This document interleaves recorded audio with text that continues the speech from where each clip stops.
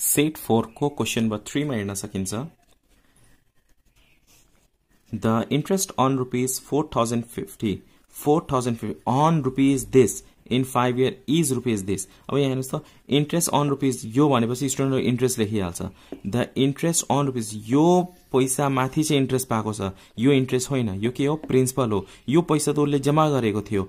on rupees this interest केमा पाएको छ, यो पैसामा पाएको छ। on rupees यो पैसामा कति इन्ट्रेस्ट पाएको छ 2025। यो चाहिँ क्वेशन चाहिँ मजाले बुझ्नु होला है, किनभने धेरै स्टुडेन्टले यही मिस्टेक गर्छन्। सो यहाँनिर के भनेको छ interest on rupees this. On rupees this भनेपछि यो पैसा माथि चाहिँ इन्ट्रेस्ट पाएको छ भनेपछि यो प्रिन्सिपल भयो। So here P is equal to rupees 4,050 in 5 year. Time भनेपछि कति छ 5 इयर्स छ। ओके 5 इयर्स र इन्ट्रेस्ट कति छ इज रुपीज दिस इन्ट्रेस्ट हो त्यो। Interest is equal to rupees 2025 र इन्ट्रेस्ट जहिले पनि सानो हुन्छ, प्रिन्सिपल भन्दा सानो हुन्छ। यहाँ पनि हेर्नु होला प्रिन्सिपल जहिले पनि धेरै हुन्छ इन्ट्रेस्ट भन्दा। नम्बर ए क्वेशन नम्बर ए मा क्वेशनले के भनेको छ यहाँ फाइन्ड द इन्ट्रेस्ट रेट। हामीलाई के निकाल्नु पर्ने इन्ट्रेस्ट रेट निकाल्नु पर्ने। You can see here find the interest rate. We have to find out interest rate. Are निकाल्नु पर्ने। So are is equal to what is the formula of rate of interest I into 100 divided by P into T. I को value के छ what is the value of I is equal to 2025 into 100 divided by P को value 4050 into time भनेपछि 5 year. अब यो calculate गर्ने यो दुईटा मल्टिप्लाई गर्दा कति हुन्छ नभए यसरी गर्दा पनि हुन्छ, क्यान्सल गर्दा पनि भयो, डाइरेक्ट मल्टिप्लाई गरेर यु क्यान युज क्यालकुलेटर। 202500 छ 00 डिवाइडेड बाई यो पनि मल्टिप्लाई गर्ने 5 0 0 5 5 25 5 2 5 0 0 प्लस 2 2 5 4 20। अब यो क्यालकुलेट गर्ने उस्तै भयो, एउटा 0 यहाँ बढी छ। So this and this cancel, के हुन्छ रिमेनिङ 10%। ओके 2050250 यहाँ पनि 20250 सेम छ, एउटा 0 बढी छ। सो यदि 1 ले यदि 10 ले जान्छ। So 10%। Okay so rate of interest कति आएको छ 10%। अब क्वेशन नम्बर बी मा हेर्नुस् त। क्वेशन नम्बर बी मा क्वेशनले के भनेको छ be what will be the interest on rupees this. On rupees this भनेपछि यो प्रिन्सिपल भयो। अन रुपीज यहाँ पनि अघि मैले भनेको थिएँ नि interest on rupees this. On rupees भनेपछि यो प्रिन्सिपल हुन्छ, यहाँ पनि यो प्रिन्सिपल भयो।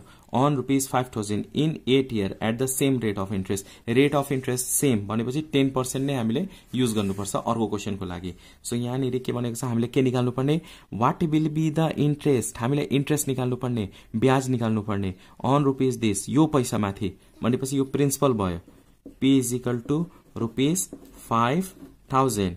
Okay for how many year कति वर्षको लागि 8 इयर को लागि।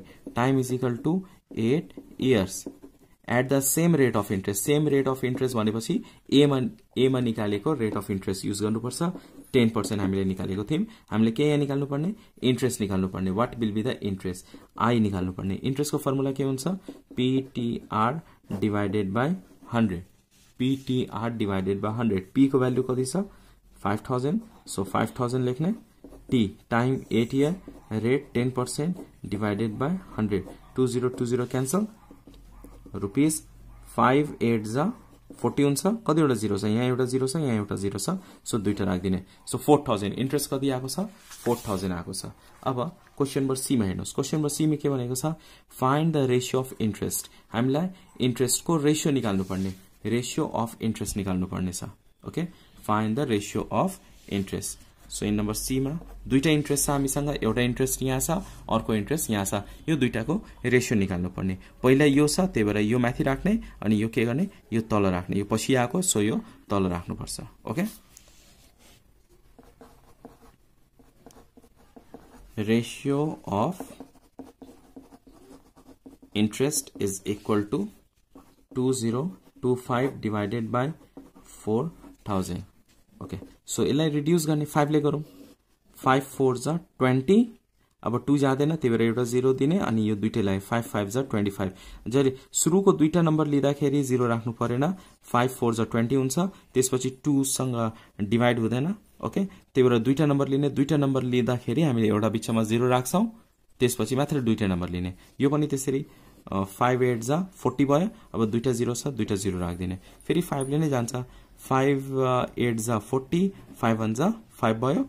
यो 5 1 जा 5 30 हुन्छ, 5 6 जा 30 अनि एउटा 0। अब यो जाँदैन, यो ऑड नम्बर भयो, यो इभन नम्बर भयो। सो 81/160 रेशियोमा लेख्नु पर्छ, हामीले रेशियो निकाल्नु भनेको छ। So 81:160। Hope you understand question number 3 from set 4.